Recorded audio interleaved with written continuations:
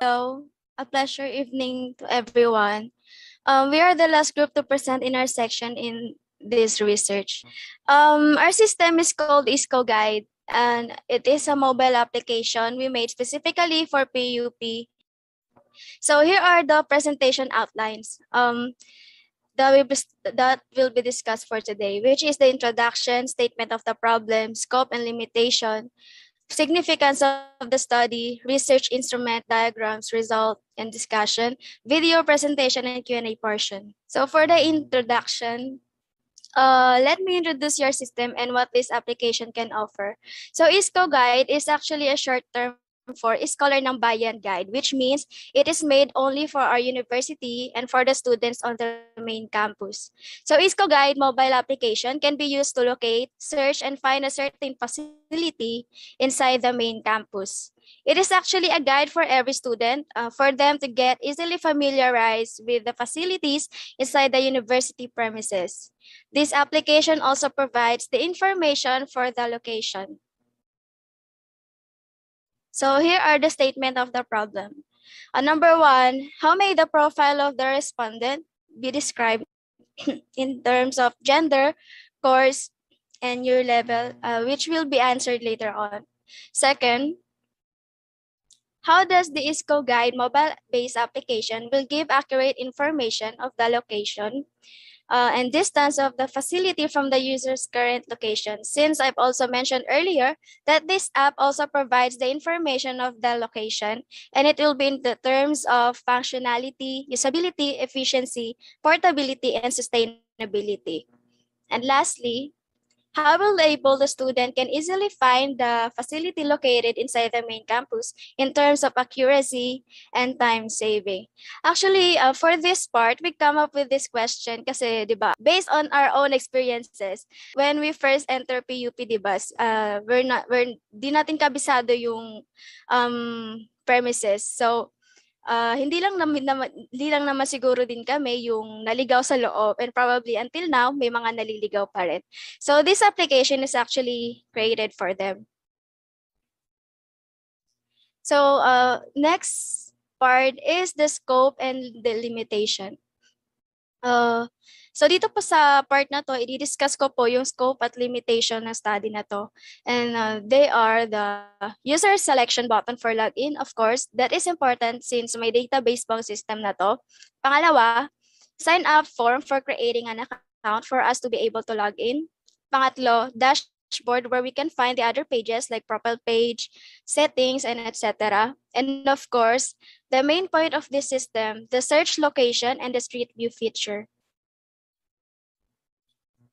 So next is to continue, di lang po information ang location na pinoprovide niya. You can also read some informations about the application. It also provides useful information for the students and visitors. But as you can see, this also has some limitations, like it can only be accessed with the use of internet connection and can only be accessed within the radius of the university.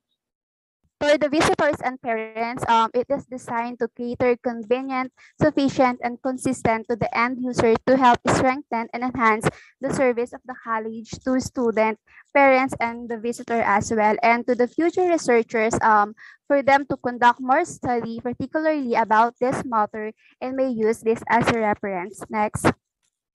And for the research instrument, gumamit kami ng Google Form.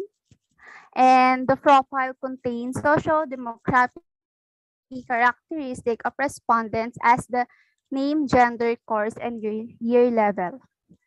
Next. Data flow diagram. So level 0. So level 0, we have the three entity, which is the user, admin, and the university map. So sa tatlo na yan is connected siya sa gitna, which is the guide application na kung saan nagpapakita din na yung mismong process ng bawat entity. And next, for the level 1, dito nagpapakita yung mismong process ng application na nagsisimula sa create account ng user hanggang bumalik sa user yung flow ng paggamit sa application. Next. So I discussed about the system architecture. So sa system architecture natin, nagpapakita po dito na kung saan dito po ginamit namin din kung paano po ginawa namin yung mismong application namin, which is gumamit kami ng user interface. So Flutter with the combination of JavaScript, C languages, and CSS. So ang user namin is admin. So user namin types and admin. Then next is yung student, visitor, then yung faculties natin. So platform natin is mobile device, which is Android device. Then ang ginamit namin database is MySQL.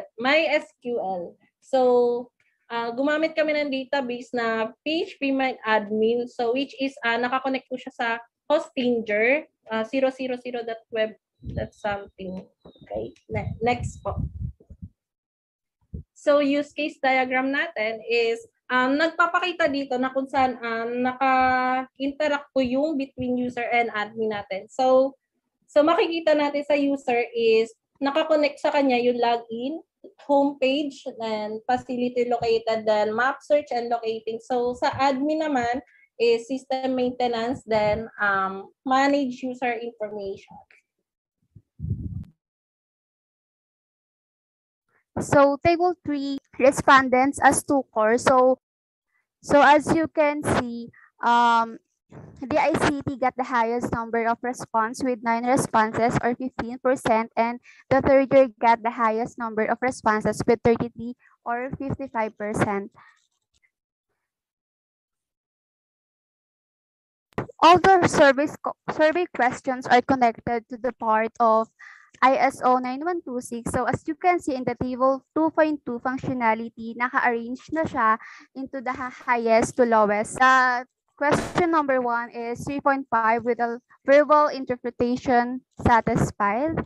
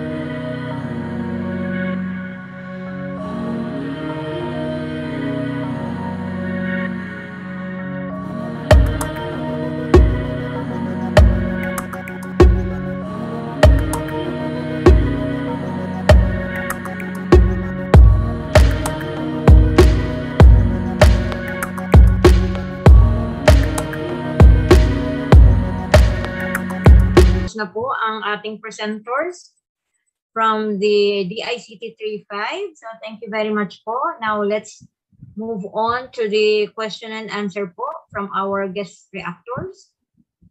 Let's start with Sir Randy, please. Yeah, good evening. The one I saw is just parang an application to guide, parang path ba? Parang direction application. Is that Yes correct, po. Ru? Oo. Kasi I came from PUP, so parang hindi naman siya ganun kalaki para to create an application. I'm sorry for that. Siguro para to make the application more useful, ginawa mo na rin informative kung saan yung mga locations at tapos mga descriptions and all, yung mga landmark. Yes po. Oo. Kasi parang nakita ko lang parang sasabihin nyo lang this directions going there. Parang ganun lang, right? Opo. Okay. Yeah. Yun lang yung observation ko. So may I call on the group to po? For the recommendation po, siguro po yung sinabi ni Sir kanina is for the future enhancement na lang po nung application, since we are not giving a chance to conduct in the PUP main campus because of the pandemic, so that wala po kaming copy ng blueprint ng PUP. That's why hindi na po namin nagawa yung suggestion kanina. So thank you very much, Sir Randy, for the recommendations that have been given to the presenter. So moving on to Sir Alexis, please. Good evening. I agree with Sir Randy with that regard. No, I also understand why. I was wondering when you were presenting, why you did not use Android, no, and I also know that Google Maps is an integral part of your app, no, correct? That's why you couldn't develop it in Android. I now remember for the Rise app, no, it's dashboard. Thank you.